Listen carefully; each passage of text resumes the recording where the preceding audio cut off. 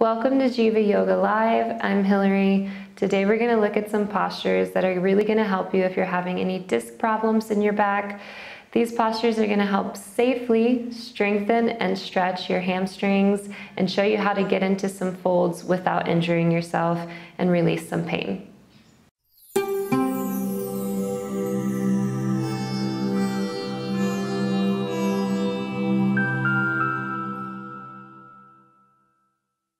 We're going to take a look at a few variations of postures that you can be practicing even if you're having some disc problems, whether it's a herniated disc or a slip disc. It's really important to give yourself the modifications that you need that are going to support your body and not add any injury or add any pain to injury that you already have. So to do these postures, we're going to need a few props today. Definitely going to want a strap, 1 or 2 blocks. If you have a bolster, perfect. If you don't have a bolster, you can take some thick blankets and we'll just roll those up and use them. It'll be great. So the first thing we're going to work on today is some hamstring stretches. A lot of times when we're experiencing problems with discs, it's actually the result of really tight hamstrings being overstretched, overflexed, and not being quite strong enough or flexible enough to support the mobility of the spine. So before we move into some of the spinal exercises, we're going to start with some hamstring stretches. So the first one we're going to need a strap. Go ahead and grab that. And from a nice seated position, taking care of the spine, we don't want to round it too much. So we'll just grab the backs of the legs to support yourself, lowering down into a reclined position. And from here, we're going to extend one leg out entirely in front of us, keeping the hip towards the ground, keeping the knee towards the sky, and keeping that foot flexed. So we're activating through the extended leg. We're going to bend the opposite leg. This is going to be my right leg. Bend the leg into the chest, just enough that you can wrap your strap around the back of the foot. We're going to be bringing the leg up to the sky, extending it as much as we can, as much as feels comfortable. So go ahead and tuck the shoulder blades underneath the spine. That's impossible. Tuck the shoulder blades closer to the spine. Flex the extended foot, flex the bent leg.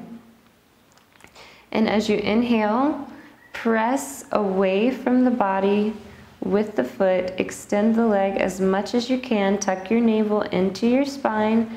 And then begin to bring the strap closer to the body, extending through the knee, through the back of the leg, and making sure we're anchoring down through the hips to really feel support and stretch in the back of the leg here. You may even feel it in the groin.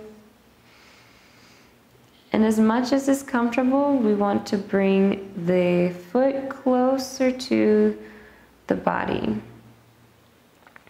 If you don't have a lot of flexibility, you may just be here.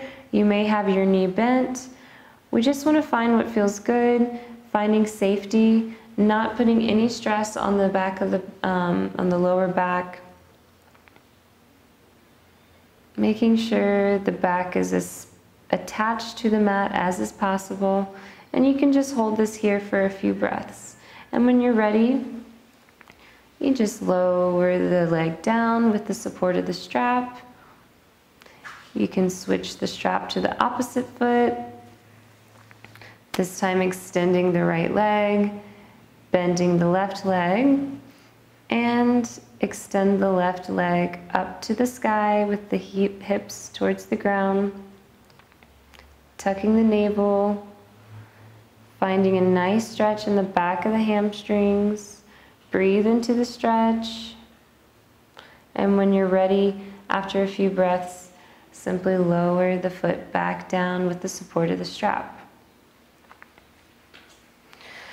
So this is a really good way to strengthen the hamstrings without having to fold to do it. A lot of times we're lengthening the hamstrings when we're in standing forward folds, and this puts a lot of stress on the lower vertebrae, and a lot of times that's where we're experiencing our herniated discs and our slip discs. So folding is really not good for it, but it's important that we strengthen the hamstrings.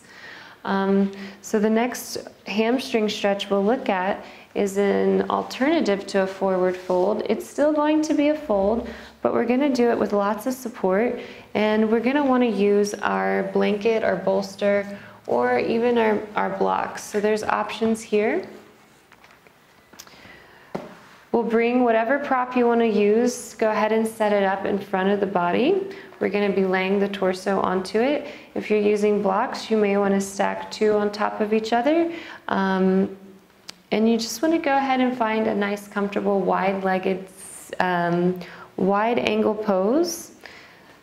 And make sure that your toes are remaining flexed, so that helps us protect the tops of the knees.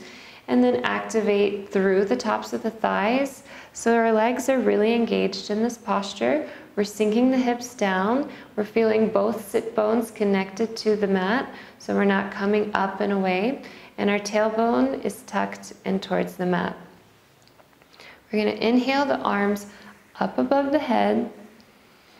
And as we exhale, we're going to lower the torso forward, bringing the fingertips away from the body. And when we feel the upper body begin to fold, that's as much as we want to move forward. We don't want to fold the spine. We want to hinge from the hips. So this is really activating through the backs of the legs. We're thinking about stretching our legs in this posture, not the spine. So when you feel that your spine is about to collapse, that's as far as you need to go in the pose. We can bring the hands towards the earth and allow the torso to relax onto the block, onto the bolster. Release the neck, allow it to relax, and really breathe into the backs of the legs. Breathe into the hips and press into the heels so that the legs are active. Maybe the heels are even coming off of the ground. Just take a few breaths here. And when you're ready to support yourself, press into the palms, lift the torso, and really avoid rounding out that spine. So this is a really great stretch for strengthening, for lengthening the hamstrings while protecting the lower back. We can put whatever props you've used aside, and we'll move into our next posture, which is going to be really similar to locust pose. It's called crocodile.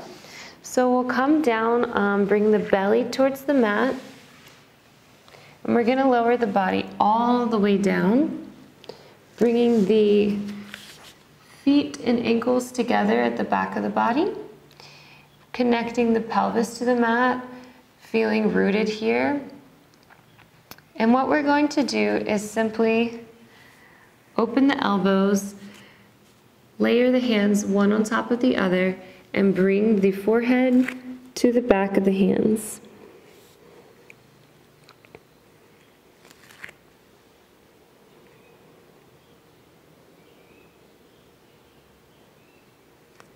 As you can see, this is a very simple, very easy, very restorative and relaxing posture.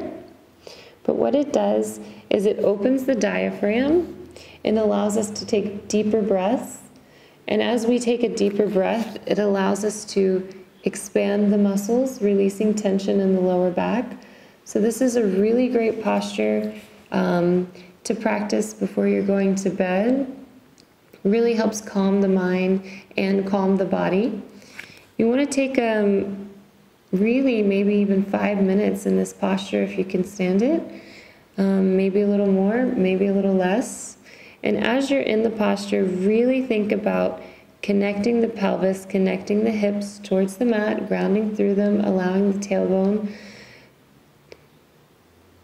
to lengthen the spine. And as you breathe into the posture, really feel the breath expand in the lower body.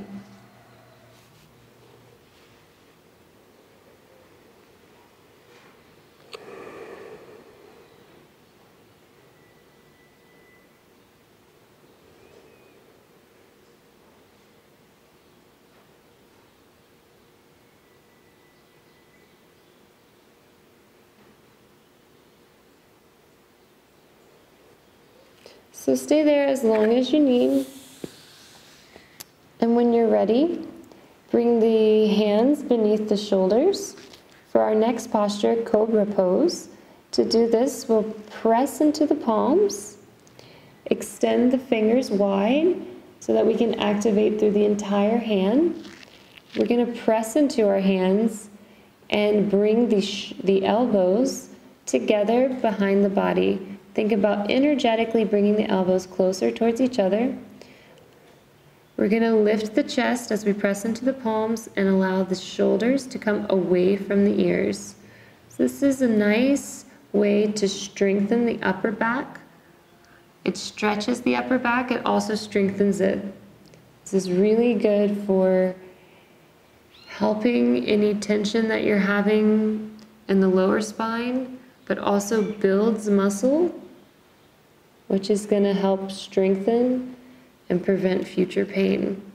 So for Cobra, if you want to extend further into Cobra Pose, when you inhale, just press away from the mat, lift the chest, really feel the strength coming from your arms, press into the pelvis, and lower the body down with control, using the arms to support you. You can bring your cheek to the mat and extend the arms behind the body to rest in between poses, in between each round. And when you're ready to take another round, just bring the hands beneath the shoulders. Bring the shoulders away from the ears. Inhale, press into the palms, lift the chest, lift the gaze. Make sure those elbows stay tucked. And lower down. You can take little rounds like baby push-ups here.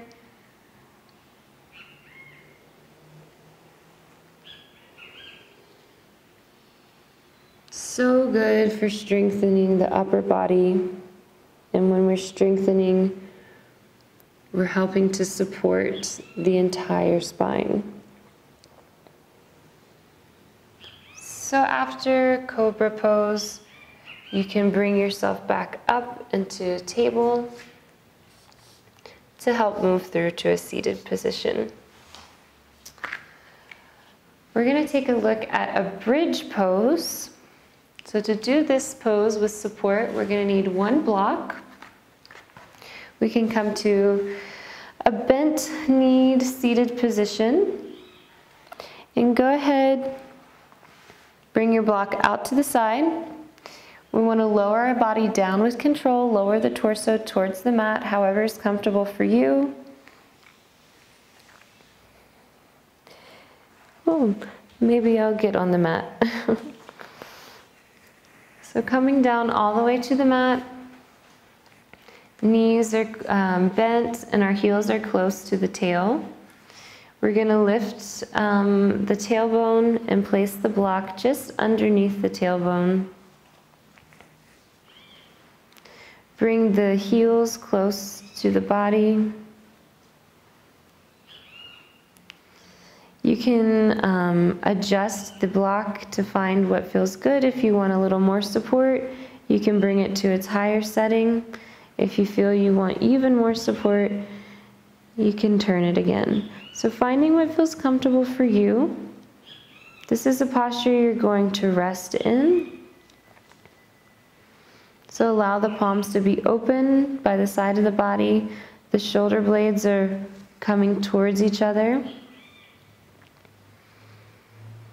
And we're really breathing into the space between the pelvic points and the space at the tailbone and the lower spine. This is a very restorative posture, so we want to take our time finding ease here and using our breath to expand. Expanding with each inhale and relaxing with each exhale. To bring more activation to the posture, you can press into the feet. You can press into the backs of the shoulders.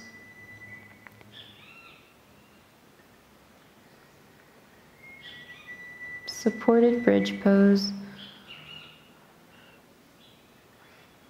And when you're ready to come out of the pose, press into the feet to lift the hips, release the block,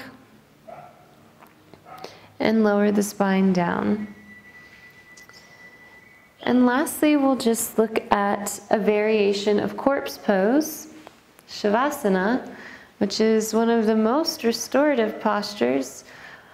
But some of us still find pain in this posture when we're having trouble with our lower back. So we can support the body by using a blanket or a bolster and bringing it below the knees. If you want even more support, you can use your blocks. You can even put blocks beneath the bolster to raise it even higher. So we'll put our props, whatever we're using to support, below the knees, and we'll lower the body down to the mat, extend the legs out, still as if we're in a regular Shavasana. We bring the legs a little wider than the hips, and we extend the arms away from the body with the palms open, face up. And just find what feels good here. Find a position that allows the bottom of the spine to be flush against the mat and allows the hips to feel open and relaxed. By bringing the knees elevated, we help support the lower spine. We help support the tailbone towards the mat. So breathing into your Shavasana pose for as long as you want. You might be here 5 minutes or you might be here 20. Maybe you're going to take a nap.